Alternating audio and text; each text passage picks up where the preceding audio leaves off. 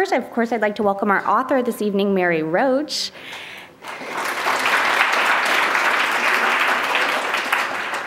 And also, I'd like to thank the ASUC bookstore for being here tonight to sell not only Mary's books, but we also have Vikram Chandra and Melanie Abrams' books as well. You might want to check those out. And Mary has been kind enough to agree to sign after the reading, so we all appreciate that. So just some housekeeping issues, please silence your cell phones or anything that might make noise or disturb anyone during the reading. Also, you can sign up for our mailing list on the front desk here. You can get story hour updates as well as general library updates.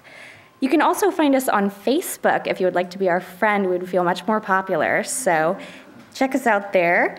You can also find us on storyhour.berkeley.edu. We have the schedule for our upcoming authors as well as webcasts of previous readings. And our sister program, lunchpoems.berkeley.edu, you can find their schedule there as well. And now I'll turn it over to Melanie Abrams, who will introduce Mary Roach. Thank you.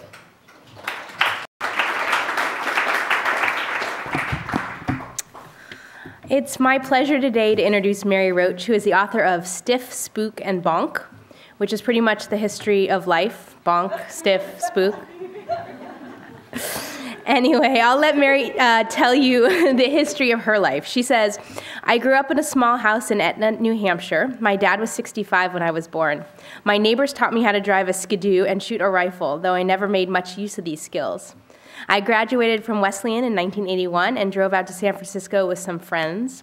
I spent a few years working as a freelance copy editor before landing a half-time PR job at the San Francisco Zoo. My office was in a trailer next to Gorilla World. On the days when I wasn't taking calls about elephant wart removal or denying rumors that the cheetahs had been sucked dry by fleas, I wrote freelance articles for the local newspaper Sunday Magazine. Eventually, my editors there moved on to better things and bigger things and took me along with them. I first encountered Mary's writing when I read Stiff, which is about what happens after you die. As Mary tells us, you can get used for medical experimentation, get squished in carefully constructed accidents by transport safety engineers, eaten by cannibals, disposed of in many creative ways, including composting, and of course you can decay, which turns out to be a complex and fascinating process. This book, which treats the nasty facts about mortality with utter frankness, made me very happy. What's wonderful about Mary's writing is not only that she can write about the subtleties of scientific investigation for the layperson without condescending simplifications, but also that she is a consummate storyteller, one who treats what most of us fear with invigorating humor and hope. And in fact, I will say that in my creative writing class where students have to go to see fiction, poetry, or playwriting reading, play, I had told them they could come to see this nonfiction reading because the storytelling part of it is really excellent as well. Stiff was a New York Times bestseller, was selected as one of the best books of 2003 by many publications ranging from the San Francisco Chronicle to NPR's Science Friday. Entertainment Weekly called it one of the funniest and most unusual books of the year and added that it was gross, educational, and unexpectedly side-splitting. Mary went past death with her next book, Spook, in which she asks that question to which all of us urgently want to answer. Do we have a soul that survives when we quit our mortal coils? Mary's investigations led her into the byways of faith and science.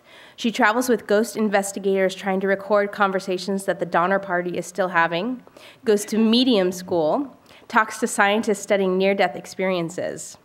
Again, that engaging wit and curiosity and skepticism is on display in every sentence, and yet even the most wide-eyed believers, such as the man who has weighed a dog's soul, are never mocked or belittled. The New York Times reviewer noted, what Mary Roach celebrates is the passion that drives the inquiry, that keeps people at their research despite the loneliness and mockery. She may have a skeptic's mind, but she writes with a believer's heart. Mary's latest investigative journal, chronicled in the aptly named Bonk, which a lot of my students, are you going to talk about the word? No. Okay, so a lot of my students didn't know what Bonk came from. Or they had kind of, they said boink, but bonk is actually, and I actually think I heard that from you at the other, it's a British euphemism, well, right? I grew up in New England, and we bonked. Yeah, right. But I actually have, I didn't bring them, but I have little peel and stick letter I's that people can. Oh, funny. I feel very strongly that it should be boink, so I would give people the sticker, they can stick it on cover, and then it would be Bonk. Okay. That's great. So Bonk has again been picked as one of the best books of 2008 by the San Francisco Chronicle and others. And in it, she asks, again, those questions which haunt us. Is orgasm a myth? Can a dead man get an erection? Why doesn't Viagra help women, or for that matter, pandas? Again, the answers she finds in her travels along the way to these answers are a joy for the reader. I could go on, but I'll leave you with what the reviewer for the Chronicle says. If Mary Roach ever writes a book called Worm, The Curious Science of Deep-Sea Tube Worms and Hydrothermal Vents, I would still read it. Without further ado, may I present Mary Roach.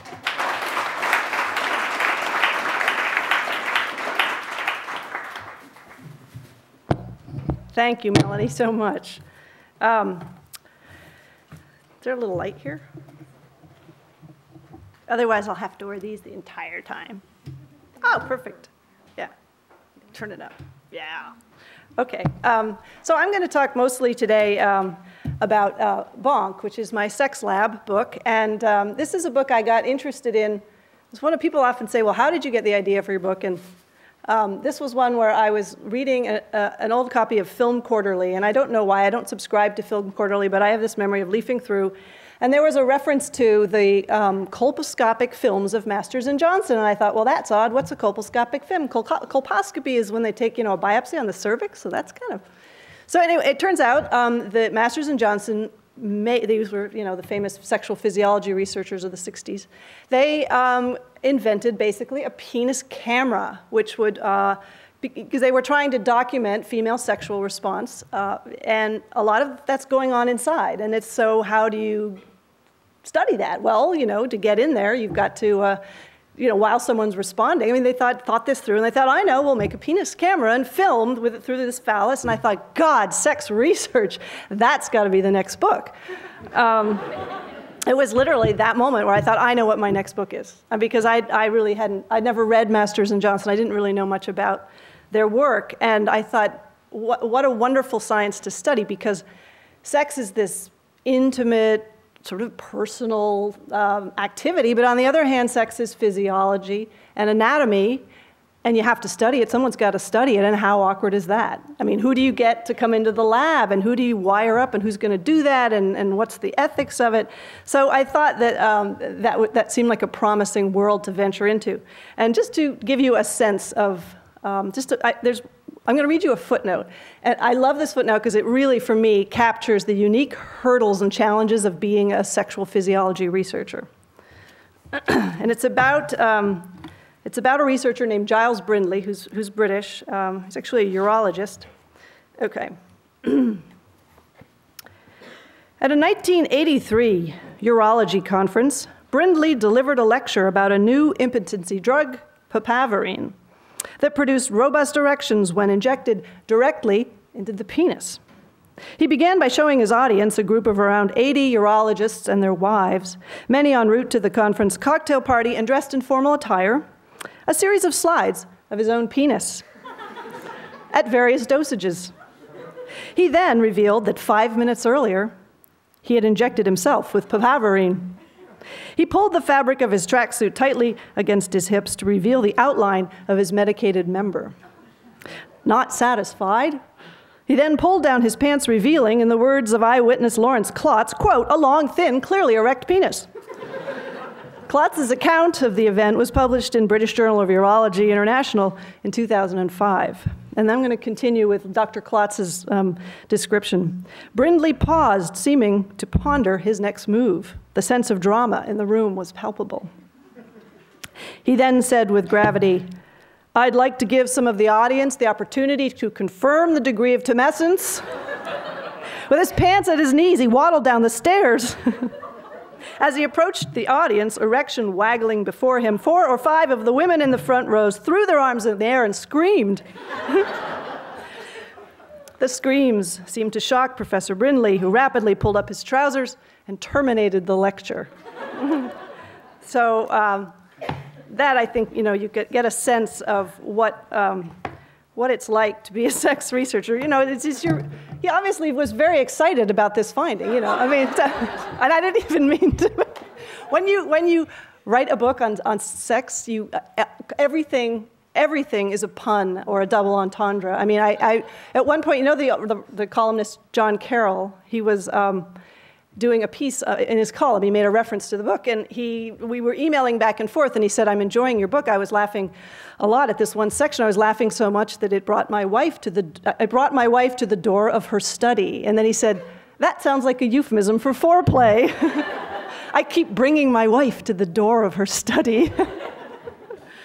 So anyway, I didn't even mean that.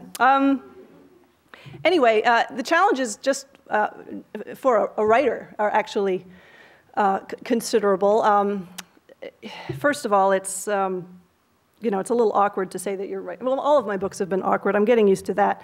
But I like to go on the scene and be in the room when the science is happening, reporting with my notebook. And that's how I pitched this book to my publisher. I said, well, I'll be on the scene, and you know, there's a really interesting sexual arousal and orgasm studies. And I didn't think this through. Obviously, duh. I mean, you can't. I would call up the researchers and say, and so could I, you know, come and be in the room? I won't say anything. They're like, no.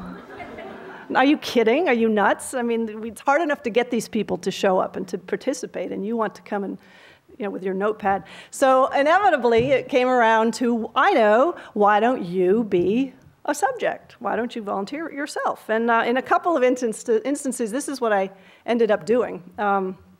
Most memorably, the Dr. Deng episode. Dr. Deng is an interesting man who he works in a city university in London, and he's works in this medium called four-dimensional ultrasound, where he takes four-dimensional moving images of body parts in motion. And he had done a paper that was in The Lancet on puckering lips, and that was something that people who do surgery on cleft palate, you know, it helped them get a sense of how the musculature works. You could sort of, you know, maneuver through this amazing four-dimensional image. And then he moved on to an erecting penis, and it was actually his own penis. I asked. And at the end of this paper, he said, and my next project, I'd like to do an image of the, I forget how he phrased it, but basically genitals in having sex. And I wrote to him and said, I'd very much like to be there for this historic undertaking, and would that be okay? And he wrote back right away, and this is what he wrote. Dear Ms. Roach, you are welcome to interview me in London. However, to arrange a new inaction, that was his little euphemism, an inaction, would be very difficult, mainly due to the difficulty in recruiting volunteers. If your organization is able to recruit brave couple for intimate study, I would be happy to arrange and perform one. So my organization gave this some thought, and my organization called its husband. I said, you know, honey, you know I haven't been to London in 25 years. Would you like to go? And we'll go to see some shows, and we can go to Stonehenge, and we have to have sex in front of a guy in a white coat, and we'll... My husband is an incredibly good egg. He really is.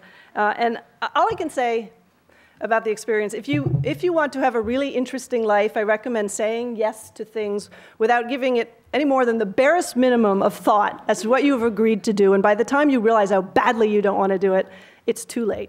And that was really what it was like. We just, you know, we had a lot of fun, and then we went to the hospital, and we were sitting in the hallway, and I just have this memory of Ed, who'd been, you know, Ed is very good, my husband Ed, at putting things out of his head as long as he can. You know, denial. He has a very good denial mechanism, but there was this moment when we're sitting in the little, you know, couch out in the hallway, in the waiting room, whatever, in the radiology department, and Dr. Deng starts walking down the hall, and Ed goes, oh God, here he comes.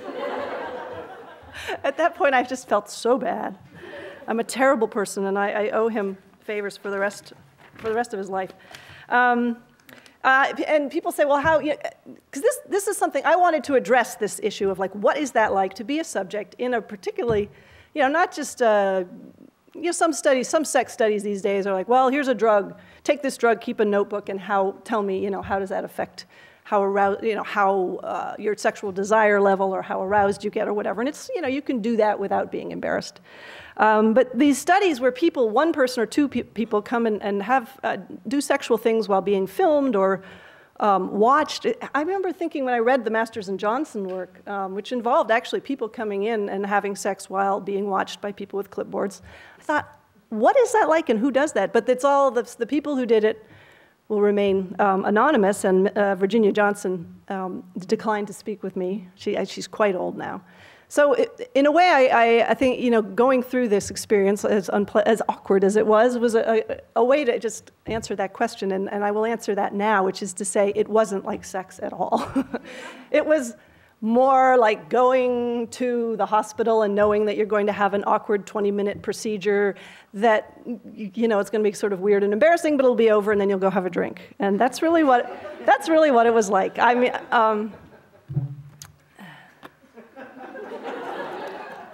I was actually taking notes through the whole thing. Every man's worst nightmare. And I just, as weird as it all was, I mean, if you're going to have sex in front of anyone, Dr. Deng is a wonderful choice because he was so focused on his ultrasound. I mean, ultrasound, bear in mind, this is the one where the person is right there and they're holding the wand. It's not MRI. MRI, at least you have the privacy of the tube.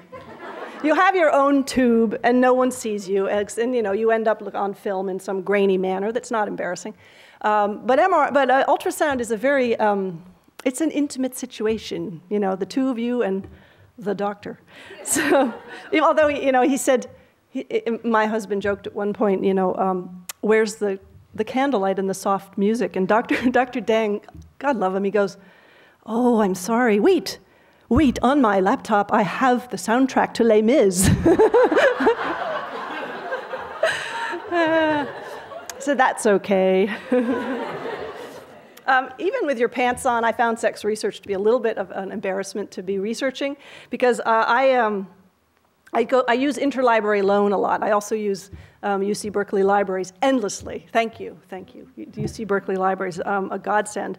But when I go to pick up my interlibrary loan books or I go to check out a book here, I have this, I always sort of watch the person who's, pulling it up on the computer, scanning my card and thinking that they're looking at this list of all the things that I've been taking out lately and wondering, what's wrong with her? When I did Stiff, some of the titles, for this one was Phantom Erection After Amputation of Penis. That was a journal article I ordered through Interlibrary Loan. Sonographic Observation of In Utero Fetal Masturbation. And my favorite, Sexual Intercourse as a Potential Treatment for Intractable Hiccups. I love this particular paper because at one point they talked about, they were saying, there's this guy and he's hiccuping for a week and he can't stop, and at some point he goes ahead and has sex with his wife, and lo and behold, after it's over, he realizes his hiccups are gone. He tells his doctor, and his doctor writes it up and gets it published, and wanting to share this wonderful information for people. And then there's a point in the paper where it says, unattached hiccupers may try masturbation. They're just like not wanting to leave anyone out. I also love the fact that there's it's a demographic, unattached hiccupers. Married, divorced, unattached hiccuper. And I had this terribly embarrassing experience here at the library. It's a moment I'll never forget. I was Xeroxing a copy of a journal article called Vacuum Cleaner Use in Autoerotic Deaths. By the way, they don't mean to clean up afterward. And the copier jammed. And I stood there thinking, it's in there, and there's the woman up at the desk, and I thought I could go and get her, and she'll open up the machine and help me and look down. And so I just quietly moved on to the next copier. It's probably still in there. When people hear about the topic of this book, sex research. I mean, it's physiological sex research. It's not gender issues, and it's not the culture of sex. It's not any of that worthy stuff. It's specifically the laboratory stuff, arousal, orgasm, biomechanics. And people say, well, tell me something I don't know. There's a very almost universal sense that if you know how to have sex, you know everything there is to know about sex. And what could people possibly be studying? But it's like anything else. The more you learn about it, the more you realize how much there is to learn and how complicated it is. And there's still some sort of basic large mysteries that remain unsolved. One of them that I found kind of fascinating has to do with the statistic that 70% of women do not have an orgasm from intercourse, sexual intercourse. I guess missionary position, they didn't really say what position, which I think this is the problem. You know, you've got to be specific in these papers. Anyway, one guy had this theory, Kim Wallen, he's at Emory University, and he was doing research on the distance between the clitoris and the opening of the vagina. Thinking, you know, there was a lot of variation. There's, you know, an inch or so of variation among women. And he was thinking, well, perhaps that is some major contributing factor, and wouldn't it be interesting if there was a correlation? And he told me about this. He was not the first to look into this. There was this woman, Marie Bonaparte, who was Napoleon's great-grandniece. And she got interested in this question. She was an amazing character. She was not an MD, but she got a paper published in a medical journal at the time, and it had to do with, she went and measured something like 47 women. She interviewed them very specifically about their sexual satisfaction. She took measurements. She came up with 3 categories. She divided women into 3 categories, she herself being a, and I love to say this, teleclitoridienne, which means she of the distant clitoris. So she, you know, she published this paper, and it was, hold on. The sad thing is that she not only she published a paper, she convinced herself so thoroughly that she consulted with a surgeon she knows to have her clitoris moved, surgically moved. And not to her elbow, just sort of, you know, closer. She had the operation done twice, and it didn't help her. And which is a sad. You know, you just wanted to take her aside and, you know, say, Marie, try another position. You know, there's lots of other things you can do. And you could make the criticism of this research and say, well, it's interesting, but how does that help anybody? I mean, it's like saying the reason you're not very good at basketball is that your legs are short. You know, what do you do with that? Well, there's one practical application. I was reading about transgender surgery, and there was a surgeon who helps men who are transitioning to become women, and he creates a neoclitoris, it's called, using a piece of the underside of the penis. And I emailed him, and I said, where do you place that neoclitoris? And he wrote back and said, well, I put it at 1 inch, which is about average, because my patients will just want to look normal. And I wrote back and I said, you should really think about putting that closer. I think I may have mentioned that in the pig, the clitoris is actually inside the vagina. I think the horse as well. It's either right on the edge or very close. And that's great bioengineering, I think. So hopefully we're all evolving to be more like pigs in that particular way. And pigs are my segue here. I have a pig segue.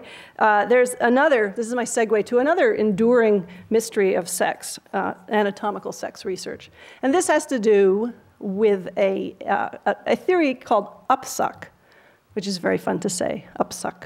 Upsuck is a theory that when a woman has an orgasm, the contractions sort of serve to pull the semen up through the cervix and deliver it quickly to the egg, thereby raising the odds of conception. And in the animal world, there is some evidence for this, particularly in pigs. In Denmark, they have enough evidence that they feel it's a worthwhile pursuit to, when they inseminate a sow, they sexually stimulate the sow. And the Danish National Committee for Pork Production, I believe it is, has a poster and a video that it shows the farmers how to do it. It's a 5-step sow stimulation plan. And I went to Denmark and I watched this in action. And you wouldn't, you go into the barn, and if you saw them at work doing their thing, you wouldn't think, there's a man sexually stimulating a sow, that's really strange. You'd think that, it's some sort of odd Masonic rite or something involving pigs. They don't, because the boar's foreplay techniques have nothing to do with the humans, with one exception, breast manipulation.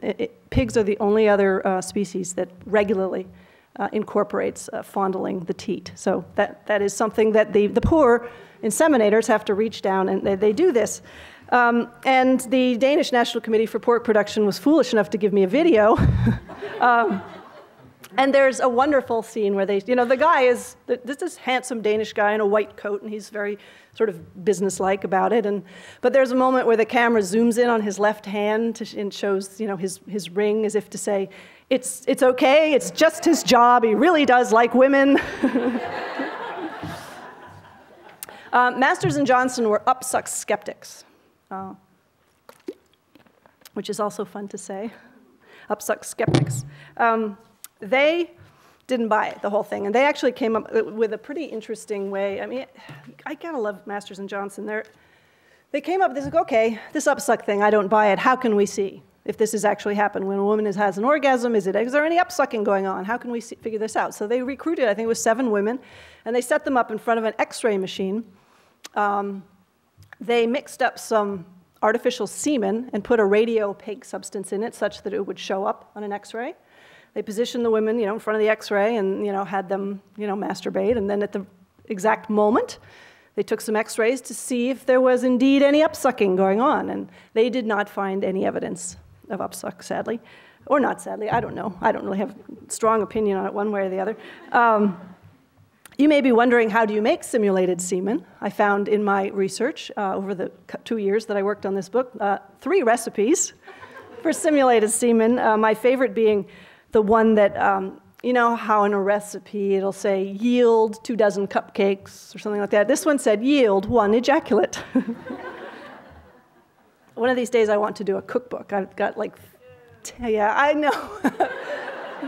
I regularly frighten my publicist with my ideas for holiday gift items. I wanted to do a scratch and sniff edition of Stiff. She didn't reply to that email. Anyway, so I thought I would talk a little bit about orgasm, because it's an interesting topic, and I didn't really realize this before. It's a reflex of the autonomic nervous system, and it is triggered by a surprisingly broad range of stimuli.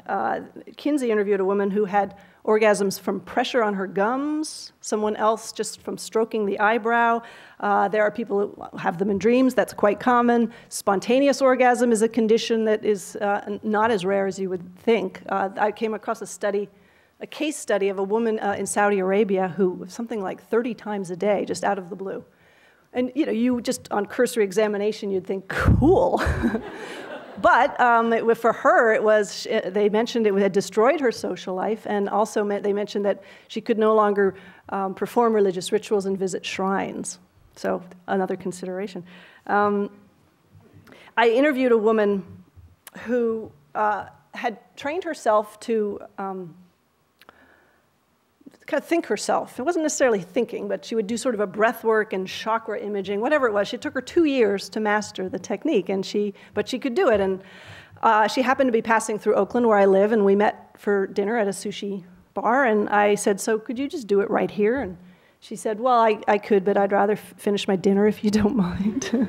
But then she said, well, maybe outside. So we sat on the bench on Grand Avenue, and it took her like a minute. And it was quite impressive. It's subtle. It's not a Meg Ryan type of situation at all. It was very subtle. It was sort of, she flushed a little bit, and there was a little shudder. And I thought, wow. I said, are you just doing it all the time? And she said, no, really, when I get home at night, I'm too tired. She said the last time she had done it was on the Disneyland tram. Good a place as any. So I wanted to, I have to get something out of my bag, but I thought I'd read you. Since this book came out, I've gotten the most delightful email. Hold on.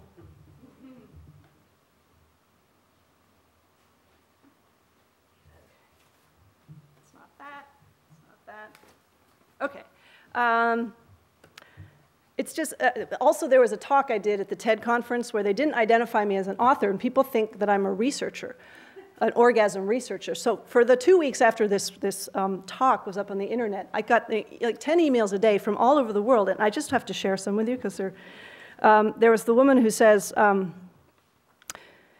you discussed a woman who thought she was, there's a woman, I found a case study of a woman who regularly when she brushed her teeth would have an orgasm, and they thought maybe it was the toothpaste. She switched her to another toothpaste because this freaked her out. She thought she was possessed by demons. I mean, I would have just thought, she'd have excellent oral hygiene, and she's like, excuse me, I'm gonna go brush my teeth. But you know, she wasn't enjoying it anyway. So they realized that it was something about the complex, you know, psychosensory motor process of toothbrushing was triggering a small seizure in the part of the brain that is involved with orgasm. But this woman writes to me saying, "You discussed a woman who thought she was possessed when brushing her teeth." Let's see. I, on the other hand, brush my teeth several times a day. I don't reach orgasm every single time, but I can. And then she says, on a really good day, putting lip balm on does it for me. It's just kind of extraordinary. And then this one arrived. I am a 49-year-old male in Greece. From a very early age, I am able to produce an orgasm when riding my bike. And instead of going directly to my destination, I ride in circles to delay my arrival. Whether it is the bike seat or the anxiety produced by the delay, it causes me to have an orgasm. You know, and then he says, I hope this is useful in your research. So yeah, it's really been one after another. There was a sinus clearing. This was another, apparently, there's a small segment of the population in whom orgasm, no, it was when her husband has an orgasm, it clears her sinuses regularly. And just the point being that people are wired in amazingly different ways, and it makes the study of orgasm very challenging for researchers because it is such a, you know, I mean, there's some basic things. There's the, you know, the sacral nerve root is involved. It's the same part of the autonomic nervous system that has to do with defecation and urination, and there's one other. But so there are certain things that are very straightforward about orgasm, but there's all this like crosstalk in the nerves and things that get just, people are having them in the darndest ways. I'm going to leave you with because I think I've been just jabbering on and on. I'm going to read one last footnote, because if you guys are all still here at this point, I think you can handle this. It's just a really fun footnote, but you know, it's not for everyone. But I just want to share it with you because it's one of my favorites, which probably says something about me.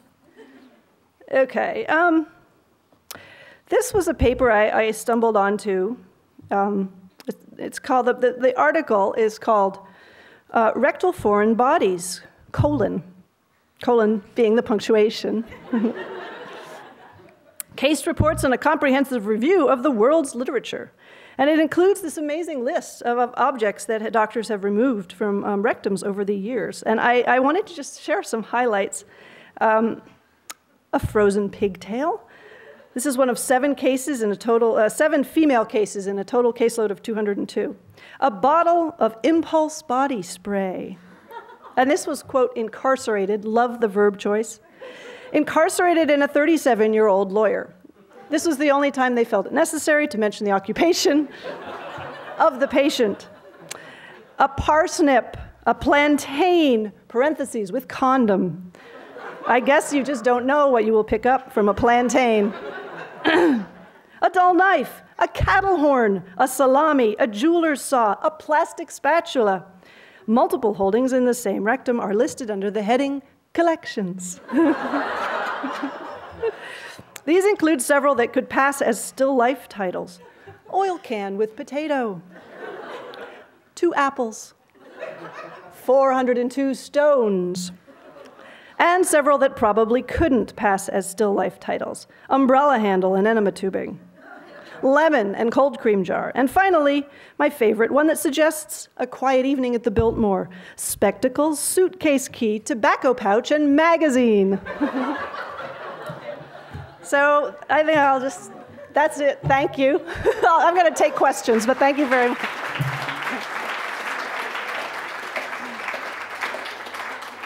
Thank you. And yes, questions, bring them on. About any books, about, you know. Well, since we're on the subject. So this is, obviously, you said the physiology of sex. Yes. But did you find any research, or is anyone doing research on the types of orgasm depending on fantasy?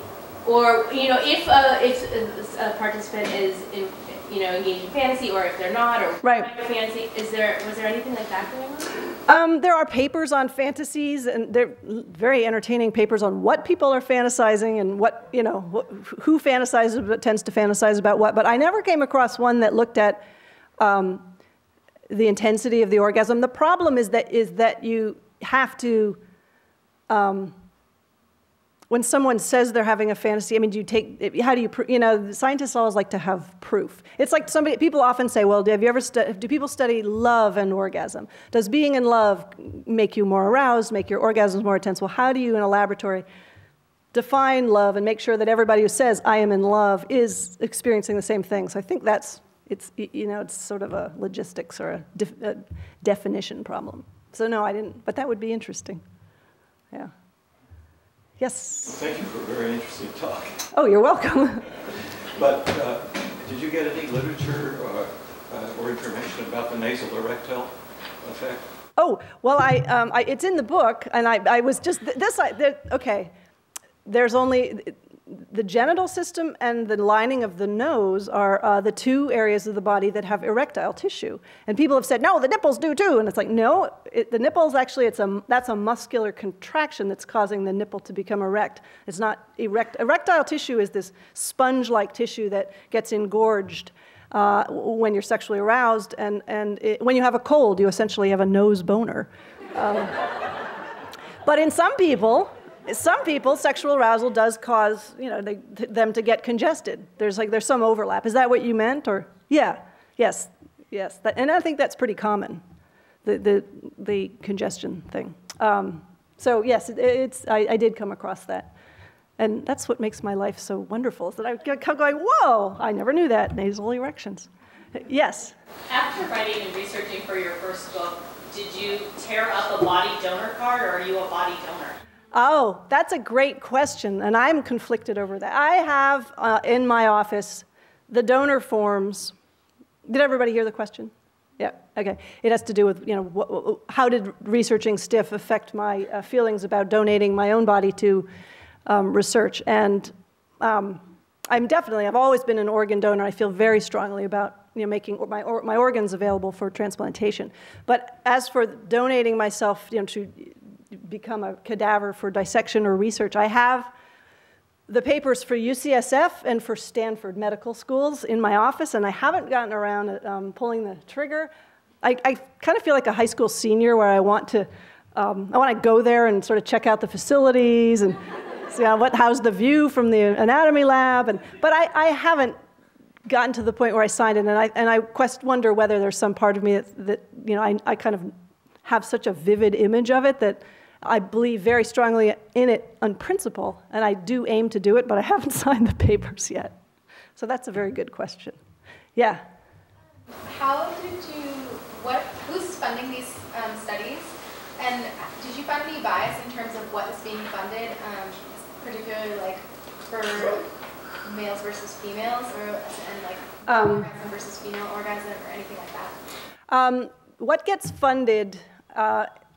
Right now, the easiest thing to get funding for is pharmaceutical solutions to low libido in middle-aged women. If that's what you want to study, just snap your fingers and some drug company will want you to test their drug. And so there's a lot of it. That's the easiest thing to get funded for. So money, researchers tend to gravitate toward where the funding is. Purely anatomical investigations are pretty rare. I mean, they happened in the 60s when this was this new frontier. Nobody looked at the physiology of arousal and orgasm. And so that's when a lot of that stuff was going on. There are a few holdouts. Roy Levin in England I visited, and he's just someone who loves, it's just like, has these questions in his head, and like he retired, but he wanted to do what would have probably been the first homosexual sexual physiology study. I mean, he was like going to just do it himself because no one will fund that. So it is political. It's definitely political. Not so much male. Right now, most of the work is being done in the female arena because Viagra came along, and that was, there's a lot of options for male sexual dysfunction, but there's not. So they're all looking for, the pill for the rest of the globe, the other 50% of the globe. So there's plenty of money now in female sexual dysfunction. But, there's another political debate there in terms of, are we medicalizing what is just a natural consequence of aging? By saying, libido dips after menopause, and should we be coming up with pills to put people on? So anyway, that's a political issue. It's always political. Does that answer your question? Yeah. Yeah. When you were first starting your research for Stiff and brand new, nobody knew you from anybody, was it difficult to get credibility when you called places like FBI labs and various other cadaver research places and say, I want to come and look? Yes. Yeah. It's access is always the biggest difficulty. It's the biggest hurdle. If you call and say I'm a reporter for the New York Times, your call will be returned right away. Partly because they know what the New York Times is, but also because they know, okay, you're doing a news story, and I'm comfortable with that. But when you call and say, hi, I'm doing kind of this weird sort of funny book on cadavers, I mean, people, what's that? And there's no reason for them to say yes, really. It's just out of the goodness of some of their hearts that they do. So yes, that actually was, I spend endless amounts of time firing off emails to people who don't know me, like sort of, thank God for email, because to have to do that on the phone, hi, you don't know me, and I'm working on this book about cadavers, and so the email has made it easier. You can sort of put a bio of yourself, you can say this is what I'm doing, you can address some concerns they probably have in a letter. So I spend a lot of time drafting very carefully worded letters, emails. But yeah, Stiff was tough because of that, yeah. And a lot of people said no. There's a lot of labs I would have liked to have gone to, but they either didn't return the email or just said, I'd rather not. Yeah. I just want to ask about research methods and tools. So when you have an idea, do you just go off and start kind of randomly looking at stuff, and then does it involve notebooks, cameras, tape? Yeah, when I have an idea, I start from a point of near utter ignorance. And I start out, there's a 3-month period of basically futile flailing, where I'm looking on the internet, I'm doing searches on PubMed, I'm trying to get the feel for who's out there in the world doing interesting work and who might I want to go visit. And that determines what the chapters will be, because I like there to be a sense of narrative and a location and characters.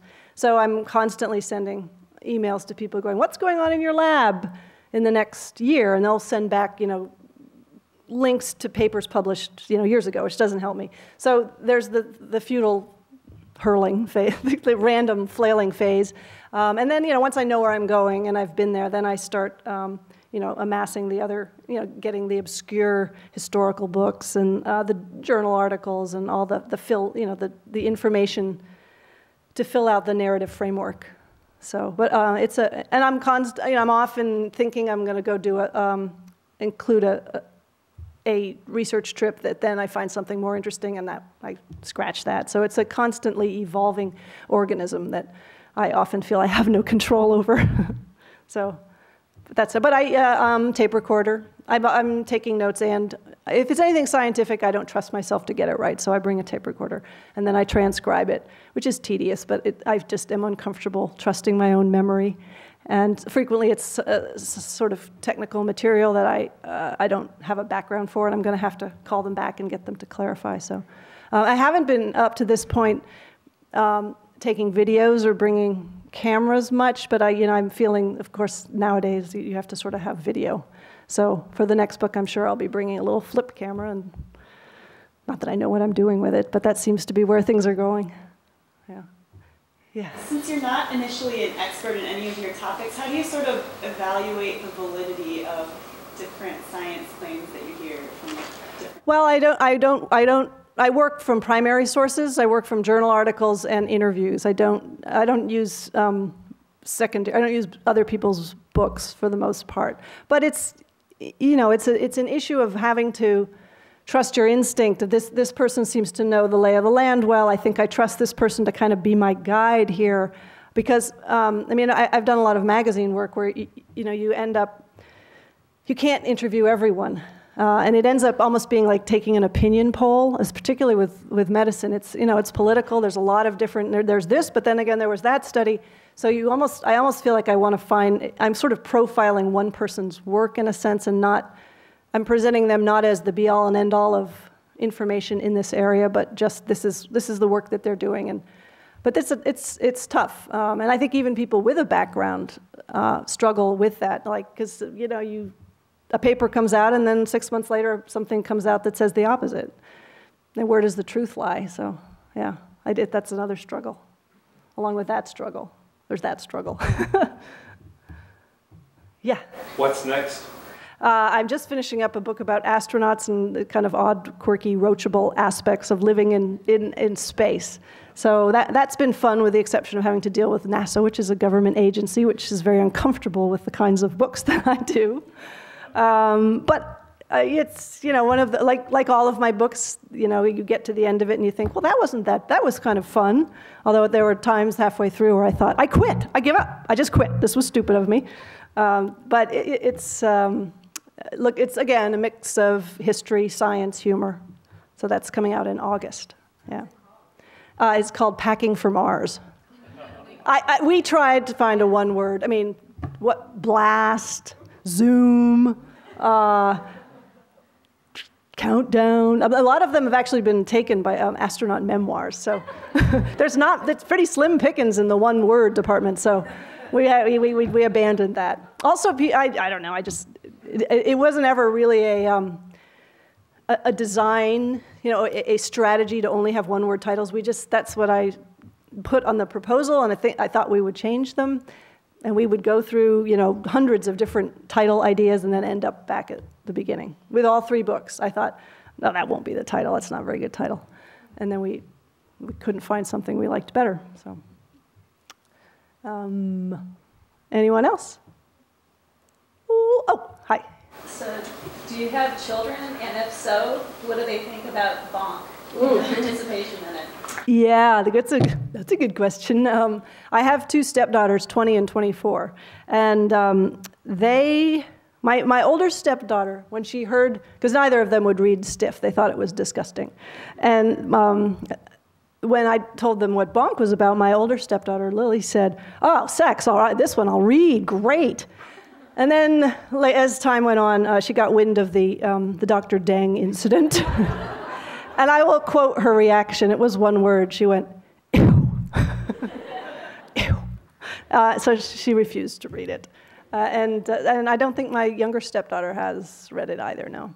So yeah, they're just so, their stepmother is a strange individual, and they're used to it, and it's just, I think if they were a lot younger, it might be a sort of source of embarrassment for them, but they're like, and now that some of their friends are reading the books, they're like, cool, she's kind of famous. So I've got some points now, whereas early on I was just very strange.